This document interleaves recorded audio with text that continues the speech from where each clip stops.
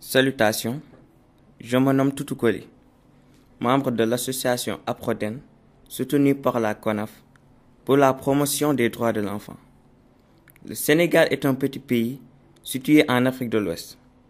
Une de ses grandes régions, Tambacounda, compte aujourd'hui de nombreux enfants dans la rue, en quête de nourriture ou d'argent.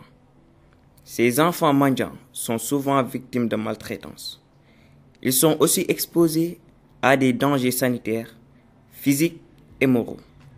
Ces jeunes mendiants vagabondent dans les rues de la ville, les dépotoirs et les places publiques pour trouver leur pitance. Cela réduit leurs chances à des opportunités bénéfiques pour leur avenir, sans oublier le manque d'éducation. Ainsi, la construction de centres d'accueil dans la ville est un objectif. Des caravanes de sensibilisation dans différentes zones ont été menées. Des enquêtes aussi dans la ville, écoles coraniques et lieux d'accueil. Le but était de recueillir les causes et les conséquences de ce fléau. Sur ce, en trouver des solutions possibles.